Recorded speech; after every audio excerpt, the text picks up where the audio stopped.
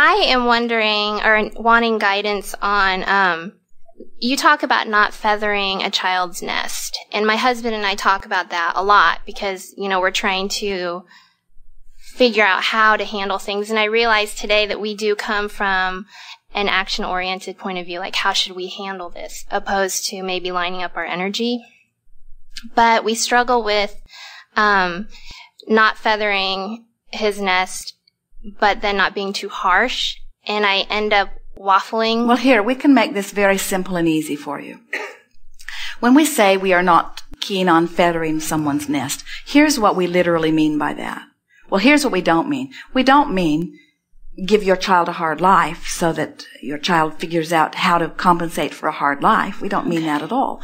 If we were standing in your physical shoes, we would provide the same lifestyle for our child that we had learned to achieve for ourselves. In other words, we wouldn't get your child to start over or even try to replicate your own childhood because this energy, this energy came forth into the expectation of what you now are. And so we would just proceed with our life as usual. By not feathering the nest, what we mean is we would not see ourselves as the compensator or the fixer of everything about this child's life. We would see the child as the creator of his own experience. And as the child relates to your experience, then certainly there is creation that you will want to offer. You want to offer a roof, and you want to offer a lifestyle, and you want to offer food, and you want to offer an example of a joyous life experience. But you don't want to get into the middle of everything that the child is creating and try to make their creation your creation. That's really what we are meaning about that. And if you don't lose sight of what's most important, in other words, here's the orientation that is most important. Your dominant intention with your child is to remind the child that you have remembered. And we used those words very specifically because the child has not yet forgotten this. So if you remind yourself and then remind the child that you have now remembered that the most important thing is joy. In other words, that's the symbol of a successful life that you are reaching for. Then you'll never get out of balance with this child. Well, and part of joy is comfort, and I guess I'm comfortable when I'm joyful. And I think that's where I really struggle, is seeing that maybe he's uncomfortable, but for me to make him comfortable makes me uncomfortable. Do you want me to give you an example? Yes. He is over a year now, and he used to sleep through the night, and now he's waking up, and I have started co-sleeping with him because I thought it would be easier when he started waking up to nurse him back to sleep. Well, now I feel like there's a dependency, and there's a part of me that wants to say, he can figure out how to get himself back to sleep and rely on himself. All right, now here's how you know the distinction. When you decide to be selfishly oriented, which you naturally are and which we really encourage, and you encourage your child to be the same, but when it reaches the place where his comfort becomes a sacrifice of your comfort, now things are out of balance. And as you teach him that you're willing to sacrifice your comfort in order to provide his, that's what we mean. That's the quintessential meaning, what we mean when we say feather the nest. And so it may very well reach the place. In other words, the path of least resistance for you for a while was to just bring him to bed with you. And that seemed like the logical thing to do. And therefore it was the logical thing to do. But now as he gets older and as you realize that your own sleep patterns are being disrupted, now this contrasting experience is making you desire something different. So now where your struggle comes in is you're literally asking, well, whose desire should I satisfy? My desire or his desire? And the answer is always your desire. And this is when you say, I'm going to satisfy my desire and you must find a way to satisfy your desire. That makes it clear, doesn't it? Yes. In other words, there's no risk for your child. In other words, you're not depriving your child of anything that your child needs. And so now you are selfishly doing what is best for you, and that is the best thing that you can teach the child. You say, no, this is what I am now wanting, and this is what I'm going to achieve. Now you can be joyful about that, or you can be happy about that, but I am now not going to modify my behavior in order to adjust the way you feel about it. So am I not sending that clear message to him, do you think? Well, we think that you are, and so your question is, why can I not send it energetically, and my child who supposedly is tuned in, tapped in, turned on will get it? But here's the thing. Habits develop very quickly, and so you're right. Your child does prefer to sleep with you. In other words, that really is your child's preference. But it's not a big enough preference that it will ruin his world if he doesn't get that. And he will discover that he likes the independence of his own room in time. In other words, there will be a time, and not so far from now, that you couldn't get him to go to bed with you if you wanted to. In other words, there will be a time, and not so far from now, that you can't get him to come up into your lap and cuddle in the way that is sometimes satisfying to you, because he has no more need for that, you see. And so there are two rules of thumb. The most significant thing is you must be selfishly oriented. And it's possible for you to be selfishly oriented and care about someone else at the same time. But you can't let what they want matter more to you than what you want, or you're going to get out of balance. And then that's where you start sacrificing, which then lays the groundwork for resistance and resentment.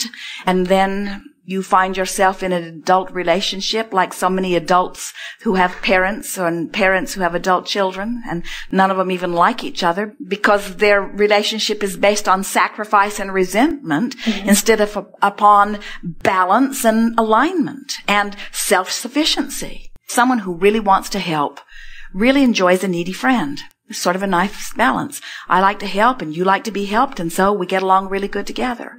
But most of you have to acknowledge that the people who make your heart sing the most are those independent, self-sufficient beings who aren't dependent upon you for their joy. Absolutely. In other words, when someone says to you, you need to do something so that I can feel better, if there's only one of them, you might take them in as a friend, but you get a handful of them and you've got a burdensome crowd hanging around you. See? I have this strange fear that I would just like to get to the root of, because I don't really know where it comes from. When I'm in the dark or not even by myself, but just in the dark, it's like I have this fear that something is there, or, and it comes from my childhood to the point when I was little. I thought, how do people ever live alone? And I would express that to people, and people would say, well, thinking I was afraid of robbers or something like that. And it wasn't that. It was something unknown. And it kind of makes my skin crawl. And I'm wondering why I have this fear, or where it's coming from, or how to handle it, maybe. Well, it doesn't matter so much where it got started. And trying to figure that out usually just makes it linger longer and loom larger. But it is worth acknowledging that it is an uneasiness that is based upon a feeling of lack of security, and that a feeling of security is what you're reaching for instead of that. In other words, we want you to think of, rather than getting rid of the fear, of replacing the fear with a feeling of well-being. And so you say, well, under normal circumstances, I don't fear the dark. Yesterday morning, Jerry and Esther left Dallas at 3:00 in the morning. And Jerry was eager to get underway. They like to get in early enough here that they can relax a little bit. And they had so much happening on the other end that they got a late start from San Antonio. And so they stopped and got a good night's sleep and then left very early in the morning. And the campground that they were parked in was hard to park in the daylight. It was awkward, and there were lots of barricades and odd angles to it, and it took some effort for them to even get into their parking place in the daylight. And so when they awakened and Jerry announced that he wanted to leave in the dark, Esther felt uneasiness come over her right away. And it was valid uneasiness because with that big rig, you can't see where all of the places are touching. In other words, you're wanting to watch that you're not bumping the tree up here, and you're wanting to watch that you're not running over something down here. And it's 42 feet long, and the car was already attached to it. And so we would say that Esther's concern was a valid concern based upon the conditions that they were in. So Jerry is out with the walkie-talkie, and he is guiding Esther carefully, and Esther is trusting that he can see, but she knows he can't see in the dark either. And so he guided her to come out, and they made the calculation that it was better to go this way than that way because of what they had seen the day before, and they came to a corner that logistically, they just could not manage. The coach was too long. There was too much to do. And Jerry said to Esther in the walkie-talkie, stop right there. If you keep going, we're going to bump the car on this retaining wall that had been built. And Esther said, and if I try to avoid that, I'm going to hit the tree with the motor coach. And in this contraption, you cannot go backwards. In other words, it's a hitch that can only be pulled forward. It is not encouraged to go backwards. And so Esther got out, and Jerry assessed it, and they concluded that if they went inch by inch, that maybe they could maneuver it.